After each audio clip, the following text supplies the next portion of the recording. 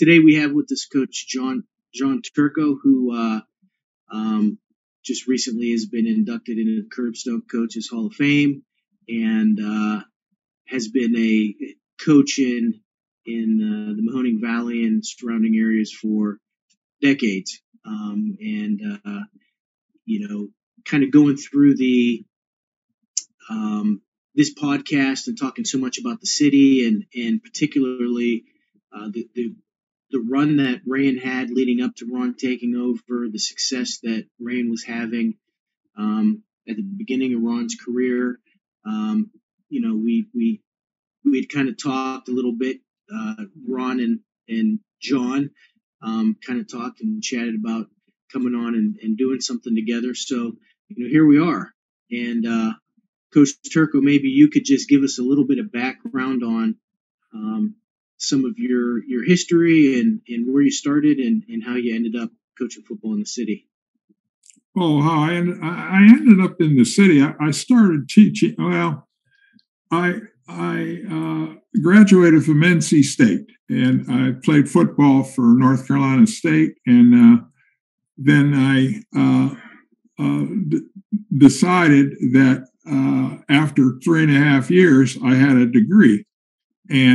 But it was a degree in recreation parks administration because all football players were dumb, according to North Carolina.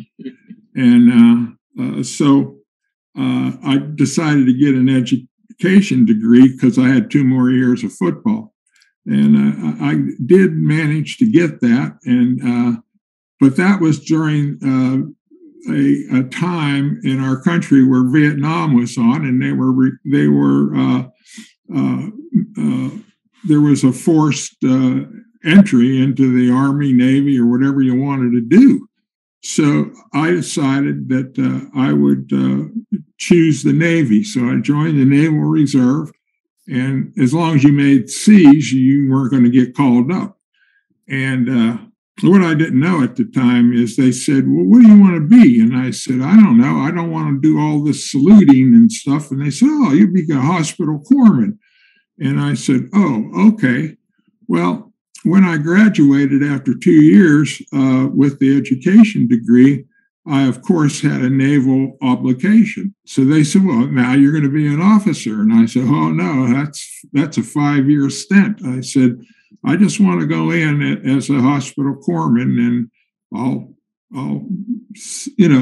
I'm good with that, because then I can start my teaching and coaching career.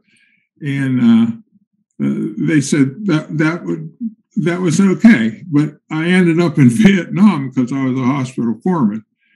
After I got out, I went back to where my roots were in Western Pennsylvania, because I was born in Newcastle, and I went back and I got a job at Mohawk. Now, there was a lot of jobs open for teachers at that time, and especially the city. The city was, oh my goodness, I could have been anywhere. And in fact, I interviewed with Matey. I think he was the coach then. John Matthew said, you can get an interview with Ed Matey. You can be an assistant over here. And God rest his soul, Ed said to me, he says, you're too ambitious. He said, you'll leave right away. And I said, well, I said, I'm just telling you the truth. And at any rate, we ended it there. And I coached at Mohawk for 7 years, 4 of those years as the head coach. Then I applied for the Rayen job, and Phil Anarella also applied, and a score of other people, but Phil got the job. And I called John Matthew, and I said, hey, how come I didn't get that job? And he said, well, you never coached any African-American kids, and he did. He was at East Liverpool. And I said, okay, I can understand that. Thank you very much. And he said, wait a minute. He said, what do you make as a coach over there? And I said, well, I make about $1,800. He says, you can make that as an assistant in Youngstown and more. And I said, well, what do you suggest? And he said, well, you come over to Youngstown and you can be an assistant. What school do you want to be at? And I said, I don't care. Put me at the school that has the most African-American children, and I'll be the coach. I'll get experience. And he said, well, that would be East High School. So that's where I ended up, at East High School for 2 years with Gus Lavovic. And then the Rayen job opened because Phil left and went to Warren, and I applied for the Rayen job and I got it. And that was a real turning point for me. It was great. It was super. I loved being in Youngstown. Was that, I think I read 1978 was when you became the head coach at Rayen. Is that accurate? Yes, it was 1978. Okay. Who'd you take over from Mohawk? Al Boji? Yeah, Boji taught me everything I knew about football. Boji was one of the greatest coaches that people didn't know about. And, yeah, I coached with Al at Campbell for a year. Yeah, he was fantastic. Just a great guy. His last years and last month and days, I spent at his bedside visiting him in a nursing home on Western Reserve Road and making sure that he was okay. And he knew who I was. You know, he didn't know a lot of stuff at that point, but he knew who I was. And he coached at Kennedy with me, too. The kids used to call Al Yoda. And that was when Star Wars came out. But, you know, he was such a little guy and he had all that hair on the sides of his head. Right. But the kids just loved him over at Kennedy. He was a great guy. Yeah, it taught me everything I know. When I first got married, and he said to me, he says, John, he says, what's troubling you? And I said, well, my wife is complaining that I put too much time in coaching. And he says, oh, well, then you got to get a dog. And I says, you mean for my wife? And, you know, Al was such a jokester. And I said, what do will the dog keep her company? He says, no. He says, when you come home and you open the door, who's going to meet you at the door? And I said, well, probably the dog. He said, that's right. And the first thing you do is kick that dog and yell at him. And then your wife won't think you're having good time coaching, that you're coming home mad and upset. I said, you're crazy. But that was Al. He always had a joke. Did you get the dog? We did get the dog, but I never kicked the dog, of course. Yeah. No, so 1978, Ron, I think you started at Chaney in 79. 77. Oh, as an assistant. I was an assistant in 77 to 87. Okay. And so what was maybe tell us a little bit about what your perception of the city was when you came to East, took over at Rayen, and then what you felt like you needed to do when taking over Rayen. Well, I'll tell you, my perception of the city was it was going to be a great place. And I always had aspirations of maybe, going to the state or something of that nature. And I knew it would never be at Mohawk. So I was so happy to be in Youngstown and just fortunate to get the Rayen job. And I had a whole great line of kids that came through the north side. And you can say what you want. They say, oh, you're a great coach. The team won when you got there. Well, I don't believe that. I think that if Ron had been at Rayen and had those great kids, it would have been the same thing. They would have won anyways. as a coach at a city school, the thing that you had to do and you had to be on top of was you really had to be a disciplinarian. You know, if a kid missed practice for me, he didn't play. If he missed practice, he didn't play. And my first years at Rayen, this was what I did from 3 o'clock to 3:30. And we got out at 3 o'clock, or 10 minutes to 3. Supposed to be on the field at 3:30, and I was in my car going to the house of a kid and telling that kid that if he didn't get to practice, then he wasn't going to play on Friday. And because I said, you can't be that sick. You know, you meet me at the door, you can't be that sick. I don't know, there were some kids that were really sick, but most kids, I'll take a day off, I'll sleep in. And I knew that wasn't the way it was. So the kids would see me in my car driving around with the attendance slip and making those kids get to practice. Now I was told, oh, you can't let them practice. Well, I said, well, how the heck are we going to win? So I did let them practice. I guess I broke the rules there. Yeah, and so were you teaching? Did you start teaching in '78 at Rayen, or were you at a different city school, or what was? How was that? Well, I was at East. I was teaching social studies. When I went to Rayen, I taught the same thing. It was senior government. Okay.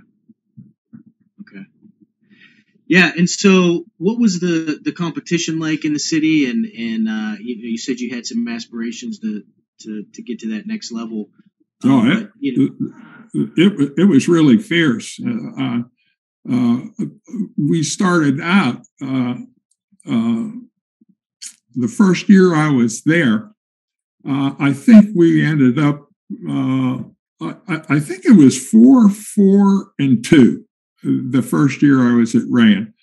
And one of the reasons for that was we had to get the kids to think like we thought, that football really mattered, and it wasn't just something that they could, take advantage of because the girls liked the football players.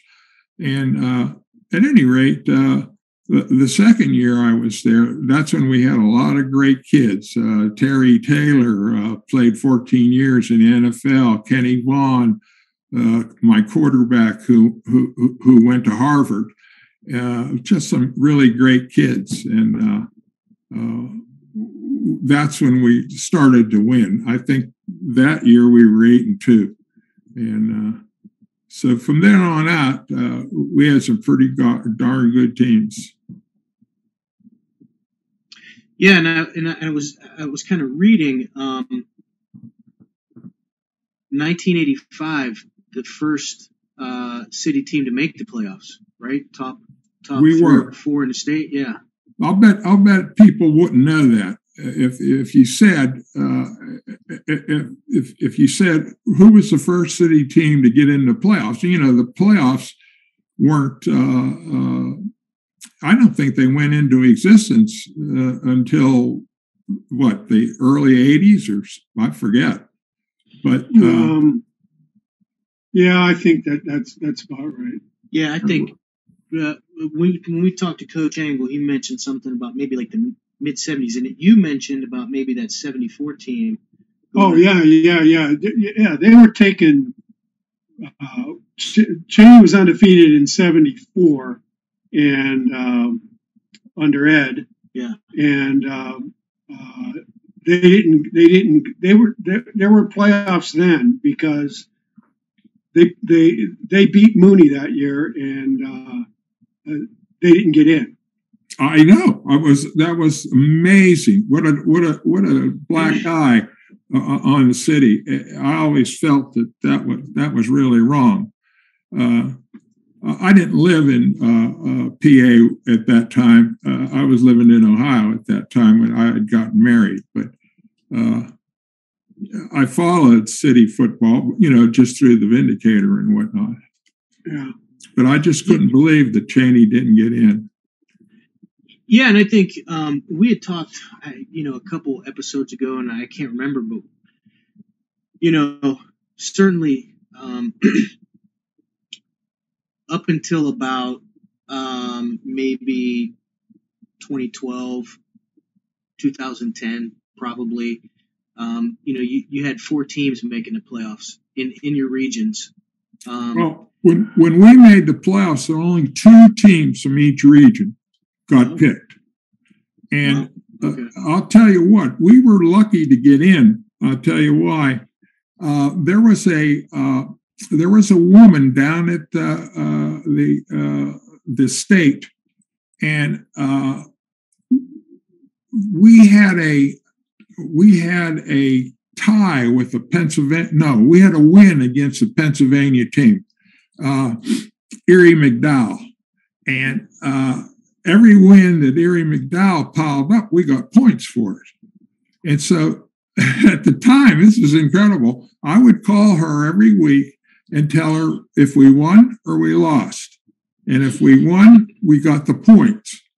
And we only made it by just bare minimum points, but we were the second team from our district that got in. And at that time, it was really tough to get into the state.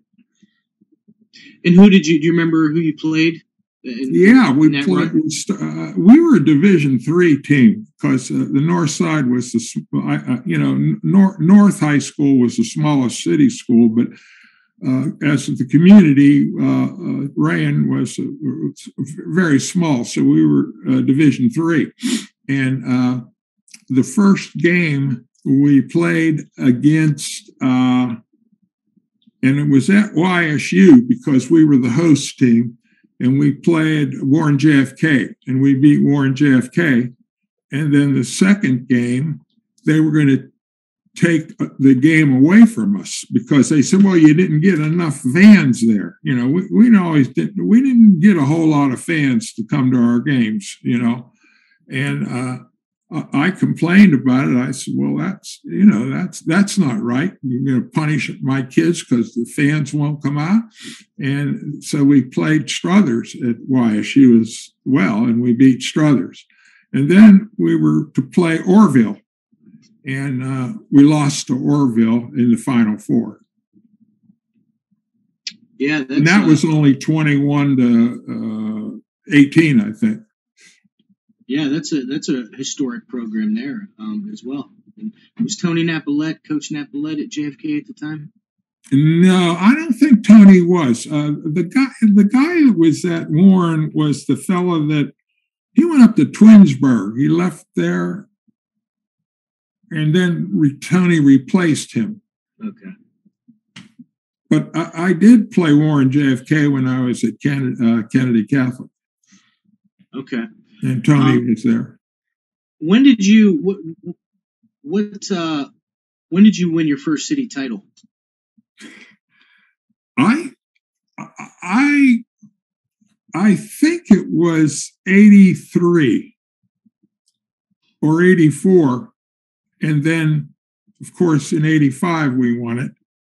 And a couple of other times in the 80s. I think we were the city champions when that 89 game occurred. I don't remember exactly. I don't have the stats in front of me. Yeah, so I think that's the thing, right? Like the city was very competitive, and it seems like teams had some runs for a couple years when you had certain kids come through. But, even looking at when Ron first started, all those games were nip tuck. I mean, your first 2 years, when you go, or 3 years, when you go 1-9, 2-8, 1-9, those are battles. One play here or there against Rayen, and it just seems like you mentioned earlier, very competitive and competitive time. Absolutely. It was, I think most people thought that our big rival was South, but our kids really, really, really wanted to beat Chaney more than anything. So if you would ask my boys what they thought was their big rival, and they would say Chaney, no matter how good they were or how bad they were, it was always Chaney. Mm-hmm. And why do you think that was? I don't know. That's just what's the culture when I got to Rayen. Maybe Pat Ongaro created that situation, or the guy before him. What was his name? He was a legendary coach. Sapashi? Yeah. Bob Sapashi? Yes. And, just when I got there, just getting the feel of the kids, who do you want to play the most? And it was always Chaney. So, we had talked about what we've done on the podcast is kind of highlighted some of the legendary coaches and really the tradition, right? The thing that's always amazed me and what I would talk to Ron about over the years, and specifically lately, is, just only 4 head coaches in the history of, the 75, 80-year history of Chaney. And so, we've done that, and we kind of started going through, it's kind of taken the path of going through each year. And so, we get through 87, 88, 89, and, I guess you kind of caught on to it a little bit, and it was talking about that 89 game where Chaney's real close at the end, and you reached out to Ron and kind of facilitated the conversation. So maybe talk a little bit about that and maybe give a summary of what we're kind of talking about. I will do that. And I never divulged what happened in that game, but what I'm going to tell you is the truth. And I put a lot of thought into it. And it was one of the games that you remember the rest of your life. Not so much because we won, but because of the furor that I experienced after that game. And as you know, we had an injury late in the game, and I was accused of faking an injury, and I did not do that. But I'll tell you what did happen. It was the fourth quarter, and Chaney had the ball with about 3.5 minutes to go. And the score was Chaney 14 and Rayen had 12. We could never kick an extra point to save our lives. But Chaney had the ball, and we had all our timeouts, but it was first down, and Chaney gained about 2 yards, and I called timeout. And then second down, we gained 1 yard, and I called timeout. Chaney gained 1 yard, and I called timeout again. And on third down, I forget who your quarterback was, Ron, but I can remember he dropped back to pass. He didn't see anybody. He scrambled, and he went out of bounds. And I looked at Jimmy Gallo, my defensive coordinator, and said, when that kid ran out of bounds, it was like a godsend because it stopped the clock.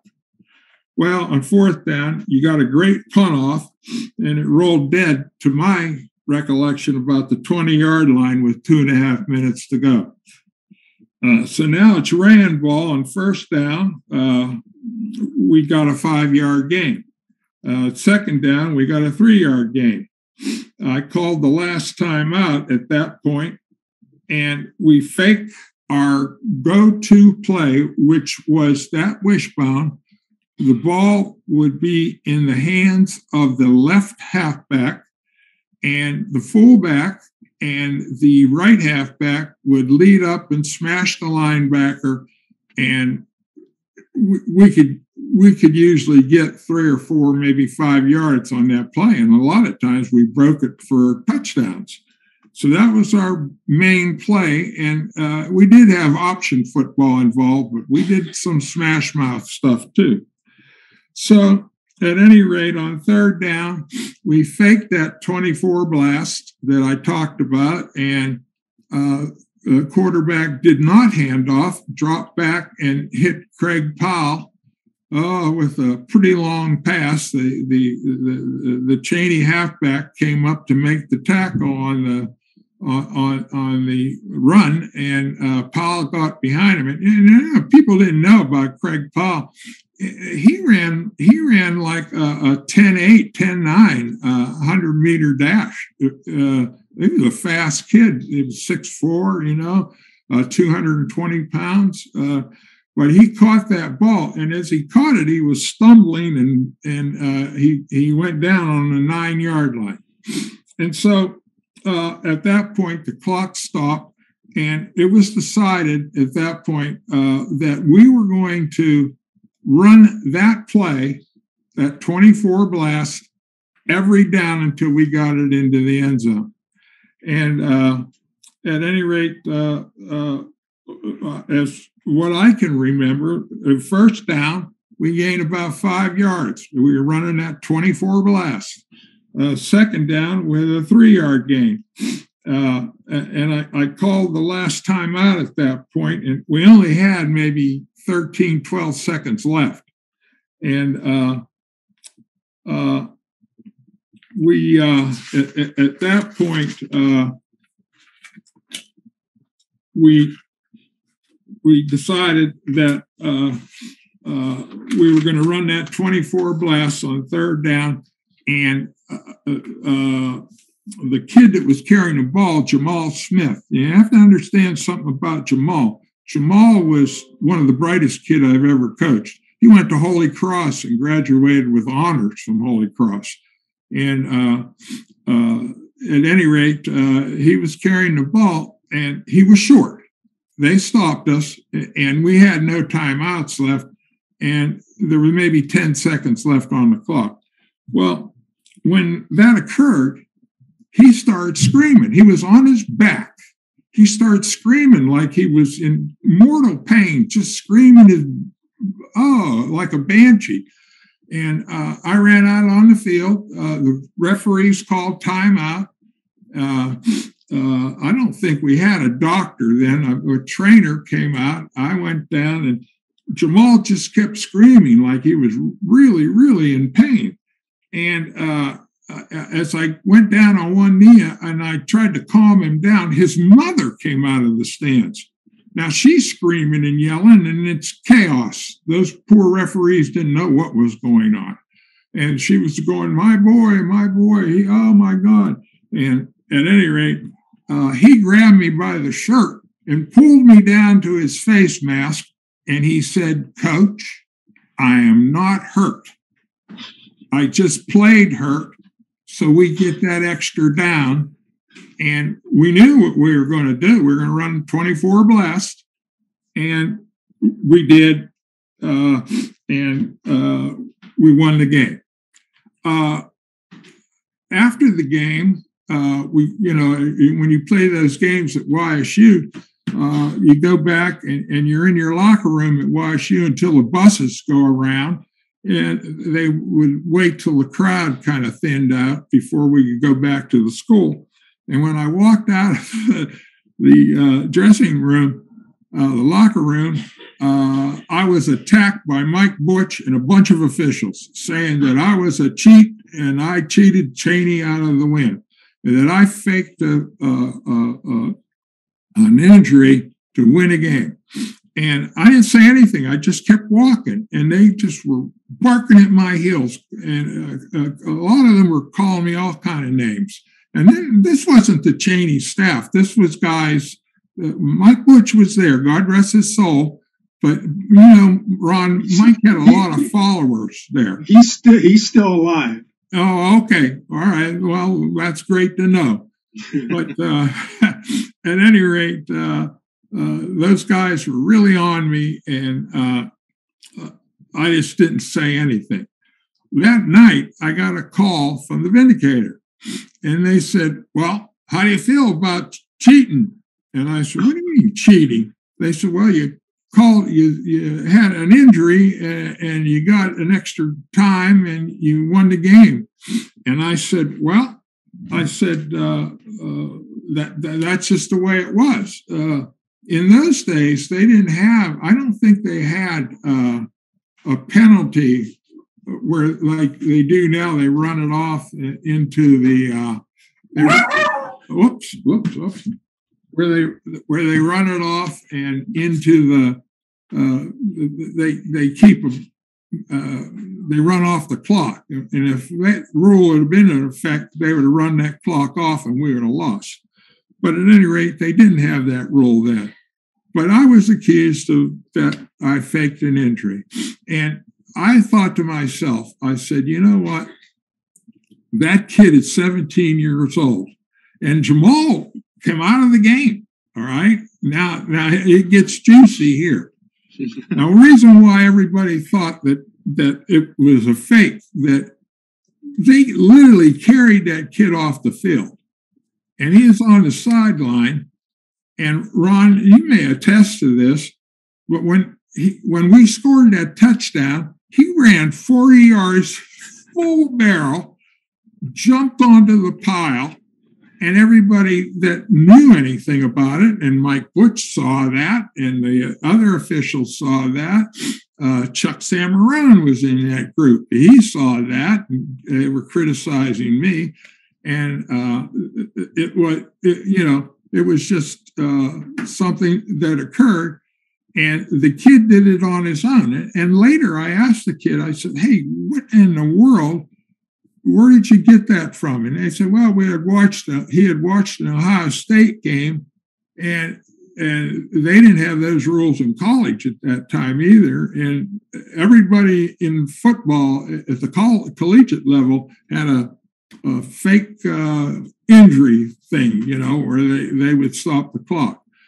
Well, I thought, well, Turco, you're 280 pounds. You can shoulder this. I just let people think that I called that play, and I was the one that was the culprit that decided that I was going to call a play and make sure that it stopped the clock. But I didn't. The boy did it. But I didn't want people to jump on the boys. He was 17 years old. Well, he didn't score the touchdown, of course, because he was on the sidelines. So Lamont Finley, who was an excellent blocker, he was our right tailback. He was in that wishbone set. He smashed that linebacker. And we would get all kind of yards from him blocking like that. But I moved him over to the left halfback, and he was the one that scored the touchdown. And we had a sub in there. But, I had great players, and it looked like that we did fake an injury because Jamal ran that 40 yards and jumped on the pile and was jumping up and down, and he wasn't hurt. Well, I got that call from the Vindicator saying, "Well, you cheated to beat Chaney. What do you think about that?" And I said, "Well, I'll tell you what, I'm not going to even address that, but I'll tell you what I'll give you a quote. I'd rather be lucky than good." And that's where that thing came out. It said in a newspaper, "I'd rather be lucky than good." And everybody thought that I did that. But it was the boy. He did it on his own. But I took the blame for it. But that's how I recommend it. That's how I reflected. Yeah, I don't know what the controversy is, because that's how we explained it, right? Well, I mean, yeah. Number one, we should have never been in that situation. We had control of the game, and we should have never. Jimmy Lapata should have never ran out of bounds. We should have maintained possession, and we should have never got beat by Paul to get down to the 9. That's how we looked at the game after it was over. No one came back in the locker room saying, we got cheated out of a win. No, that was not you, Ron. That was not you. No, yeah, I know. I get that, but I just want you to know our discussion was, hey, listen, you played good enough to win. You shouldn't have been in that position. You shouldn't have been in that controversial position. Now, as far as the timeouts and time, the last play that you ran, okay, there wasn't enough time to line up and run another play. Mm-hmm. I mean, the game from our standpoint was over. Right. Now, when the kid went down, I mean, he went down. I mean, protocol in that scenario, and I had a discussion with Johnny Patton was the official, I believe, in the end zone that was next to the young man, and it should have been when the kid was down, he should have went to the kid and said, "Are you okay? Are you okay?" By that time, the game's over. But soon as the kid went down, bellowed or went down, he chopped it. He stopped it. Okay, and that enabled it to go. But yeah, we didn't think a play was called that was saying, "Listen, if you don't get in on this play, fake an injury." No, we assumed that the kid did it on his own. Yeah, well, I believe you, but see, that furor that happened in the hallways of the YSU, where those guys followed me out of there screaming and yelling, and they were really upset, that I cheated, I faked an injury to win a game, and it wasn't your staff or anybody on your staff. It was just a mistake by the officials that you didn't win. Yeah, you just happen to be the front man. First of all, Chuck Samrone's involved in that discussion. His son's playing. He's one of the players on the field. Yeah. Mike Butch is a West Sider. He's looking at the mechanics of the official and saying, it didn't go down right. Well, that's on his officials. Oh, exactly. But I will say, and I got no dog in this fight. Whether you as a head coach set it up, I'll be honest with you. Dick Angle, I think we beat Warren Harding to kick a field goal because our backup tight end happened to roll his ankle. It's as old as playing the game. But the kid did fake an injury.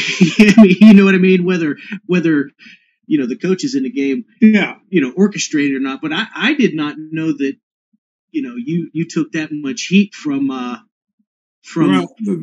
people. The heat that I really resented was I can understand Mike Butch and Sam Marone being upset and following me out, but for the Vindicator to take that storyline, that kind of got me riled up. But I wasn't going to, tell them that I didn't do that, and the boy did it. But, I for sure. And it's funny because I think so. When I look this stuff up, I look at the West Side Saga book, which has the Vindicator articles.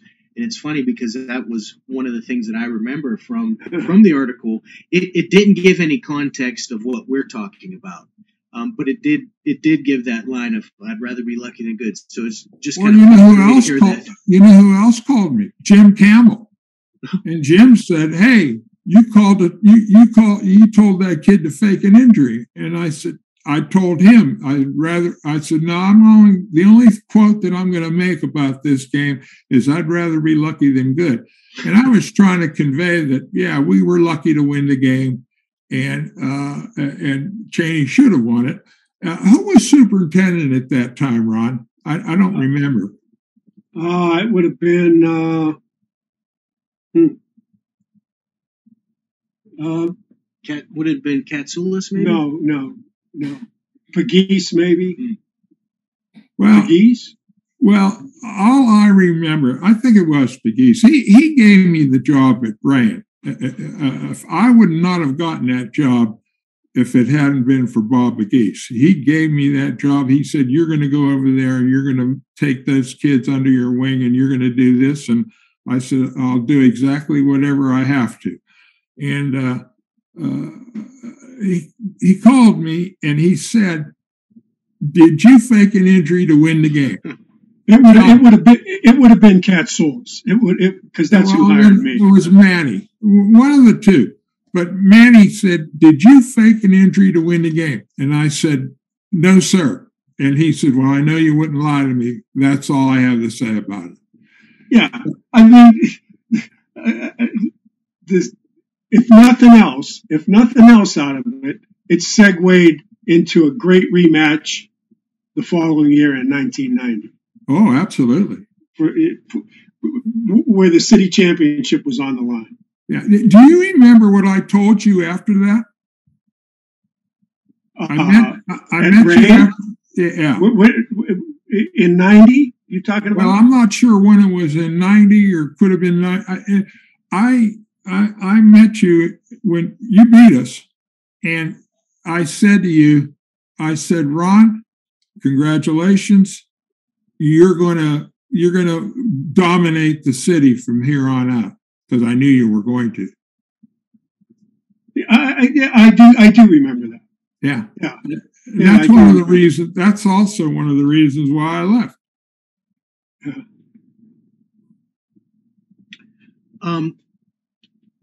Why you left? What do you mean by that? Why I stopped being the coach at Rayen, and I went over to Kennedy. There were a lot of reasons why I left Rayen coaching, but one of the reasons was I thought Chaney was going to dominate the city, and the other reason was I was tired of going to funerals of kids getting shot down that played for me. You know, there was the 14 years that I was at Rayen, we put 80 kids at Division I schools, scholarships. So I should have had a good run. You know, you had that many kids get Division I scholarships. They all didn't graduate, but over half of them did. And ones that did not, there was one kid, Johnny Wilson. He worked in Chicago in the post office. Had a great life. It was, wonderful kids that played for me, whether they graduated from college or whether they didn't.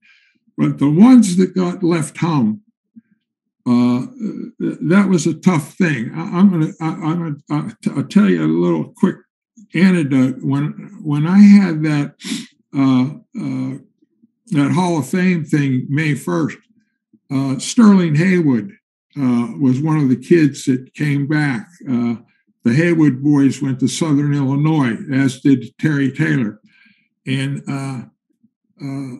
Sterling said to me, he says, hey, Coach, my mother, I was getting ready to leave. My son-in-law got the car, and he was ready to pick me up, and Sterling got out of an SUV, and he said, Coach, my mother wants to talk to you. And her name was Jackie, and Jackie made the best barbecue chicken you could ever lay your lips on. Oh, it was so good. She always sent it to our coaching staff. But she's in the back seat, and she's this frail little old lady, and she says, Coach Turco, I want to thank you. And I said, well, for what? I should thank you. Your two sons were fantastic for me. One of the reasons why we were so successful. And she said, oh, no, you saved their lives. And I said, what do you mean I saved their lives? She said, you got them out of Youngstown. Because Youngstown was a rough town back in those days, When we were kids, if we had a beef with somebody, we, fought them with our fists.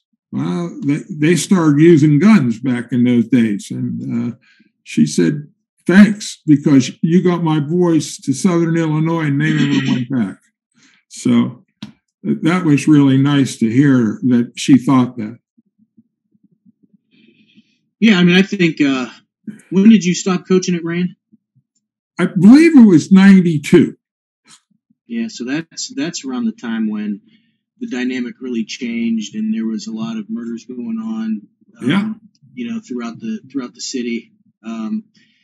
Yeah, so you saw quite a bit. So circling back to, I did not realize that you.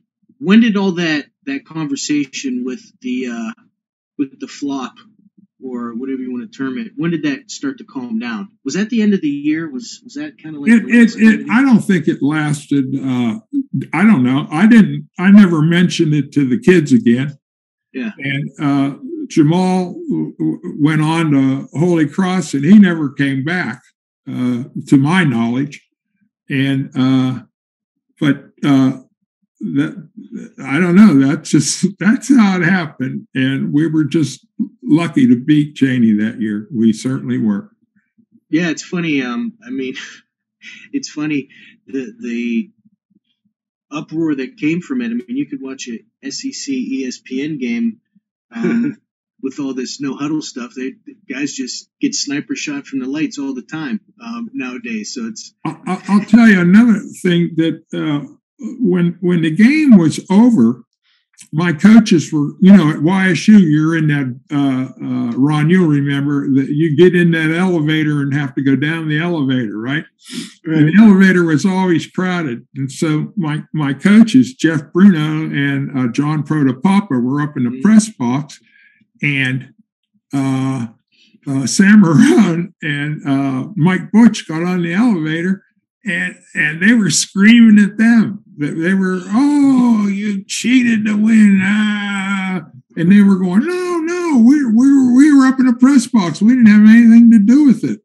And that occurred too. So that was like throwing gasoline on a fire, because people's emotions were really high about who won and who lost.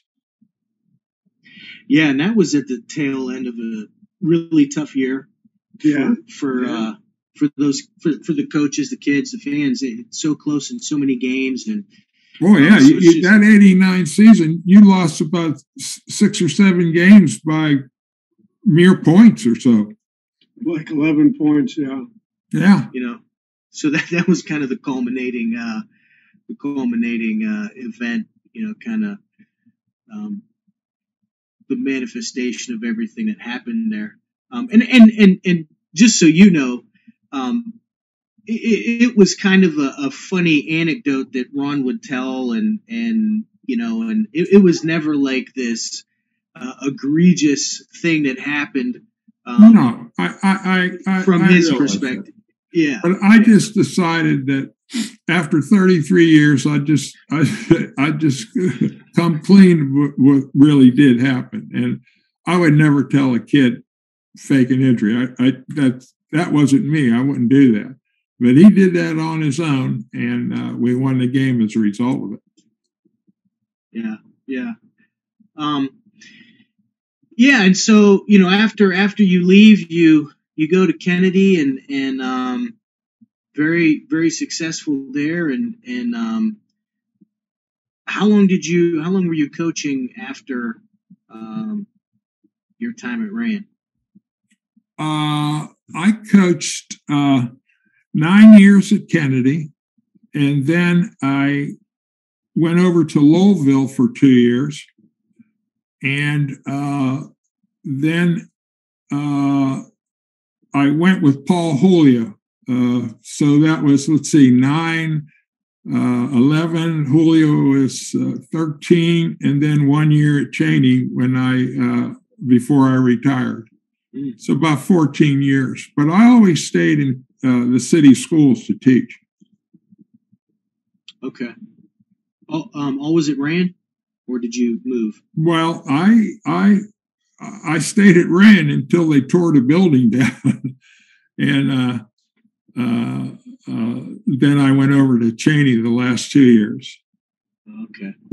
I wanted to teach for 40 years, because I didn't retire till I was 67. But if you taught for 40 years, you retired at 100% of your top 3 years. And God bless you. To this day, that was always my motivation for staying on and continue to teach. But you know what? My last 10 years, I was teaching OWE, and Ron will tell you, OWE is work experience, getting kids jobs. And these were at-risk kids. And some people would say, well, these kids are at risk, but let's get them out of the building. And so they were allowed to leave like at 11 o'clock. And I wasn't allowed to go home then, but I would go to like a McDonald's and get a kid a job, or a Burger King and get a kid a job. And those kids would lose jobs because they'd swear at their bosses. And then I'd have to get them another job. But I had 51 kids when I was at Rayen, and I brought that over to Chaney. There were like 50 some kids at Chaney in my program. And I taught them all the subjects. And but the amazing thing was they did a study, and they figured that Rayen had the highest graduation rate of any of the city schools. And they couldn't understand why. Why would that so? What were we so good? And the principal at Rayen told me, she said, John, the reason why is because you had all those kids in those work programs that graduated who would have quit school if it hadn't been for that. And the state only required you to have 15 kids in your class, but I had 50 kids in the class. And so it wasn't so hard teaching those last 10 years. I'm only in the classroom for 3 hours. So all I had to do is show up and make sure that everything was good, and I'd make sure they got out of school. Yeah. How many years? I know you retired, but how many years have you been, teaching, even after your retirement? You mean counting the retiree hire? Yeah. I retired from Youngstown City at 36, 8 at Southern, and 2 at Reserve. Jeez. So 46 years. Holy, you guys! I'll tell you what. I hope I'm healthy enough to teach. I don't think I'm going for it. You have to be a very special person to teach in Youngstown, especially during those days. And I loved it. It was never boring. You went to school. You knew it wasn't going to be the same old day. Something would happen exciting, and it was just an exciting time for me. Yeah, and I remember I grew up on the north side, and my sister graduated from Rayen. So I remember seeing those teams. Knowing some of those names. I remember when Rayen won the state championship in basketball, and how good some of those players were. That not to interrupt you, but that 85 team where we went to the Final Four, Rayen won the state championship in basketball, and they won the state championship in track. Mm-hmm. So that's and we didn't have that many kids. They all played. Most of them played everything. The only 2 basketball players that didn't play football were Joe James and Jones' kid. I forget his last name, but one went to Michigan and one went to West Virginia. But we had great athletes. That's all. How many schools can say, "Hey, we went to the Final Four in football. We won a state championship in basketball, and we won a state championship in track"? Not many schools could say that. Not a lot of public schools, right? No, absolutely not. So, no, anything you want to kind of add, Ron? I mean, I think I just want to say, it's this is the first time I've got to maybe sit and talk with you, but coaching for Ron, we were talking before we started recording, going to 7-on-7s and seeing you at Sharon Kennedy and seeing you at Louisville and getting to hear you talk a little bit. It's nice to be able to talk to some guys who've made a difference in the kids' lives they've coached. I think that's probably the real legacy of what's remembered and what's meaningful to those guys. So, I just want to thank you for coming on and doing this. And Ron, do you have anything you wanted to? Just first, congratulations on your induction in Curbstone. Well, you know what? I that was 3 years in the coming. The pandemic put it back 3 years. So it was either I stayed alive to get it, or it would have been like poor Phil who got it after he passed. And yeah. But at any rate, it was a very nice affair, and I had 6 tables of kids from Kennedy and boosters, and I thought so much of that, and those kids and those people that helped me along the way. I paid $60 a piece for each one of those people to come, and they came. And they didn't want me to pay. They said, "Oh, well, I'll give you the money." I said, No, this is how I'm going to repay you. And so I had 6 tables of people come to that event, and it was very nice. Yeah, it's a great event. It's a great event. So, any final thoughts? I don't know why more city coaches didn't get selected for that. I do know this, that as a member of the Curbstone Coaches Hall of Fame, now I'm allowed to nominate people, and I'm going to do that in the future.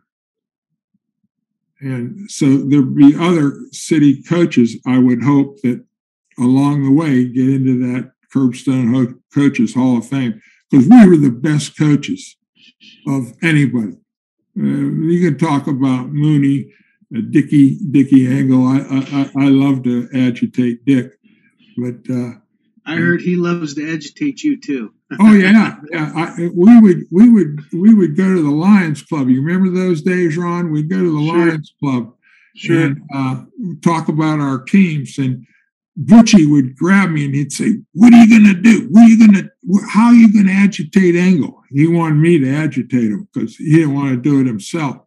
And I would make cracks at him. I'd say, "Hey, you ever remember him? He'd always have that bright green shirt on and green shorts on with gold stripes down the legs." And you got to be nice here. I'm a Nursling grad. Yeah, I know. Nice. But I would say to Dick when I had the microphone, I'd say, "Hey, Dick, who dressed you tonight? Your wife?" And Butchie would fall on the floor laughing because he wanted me to agitate him. But Anglo agitated me a lot too. He called me one Christmas Eve and said that I told the state that he was trying to recruit my kids and that he was going to get fired as a result of it. And I said, "No, I didn't tell the state that you were recruiting my kids." But that's what he thought. Christmas Eve, I got a phone call from Dick Engel saying that. Well, Coach Engel might call us and say, "Hey, I got some stuff to refute from the Turco episode." No, I guess I just want to thank you for doing it. It's it's a treat for me to listen to some of your stories. It was a treat for me too, Dallas, and seeing Ron and knowing what he did for the city of Youngstown just makes me proud that I was part of it too. Yeah, well, we thank you, and anything, and No, stay healthy. Yeah, that's each day we wake up, and if we wake up, it's great. I'm 80 now. I don't know how old you are, Ron, but I'm 80. Yeah, I just turned 70. Okay. All right. well, you're a young guy. Yeah. But I don't know about that. We'll thank you, and we appreciate the back and forth and the inside stories, and it's been good. So thank you very much for having me on.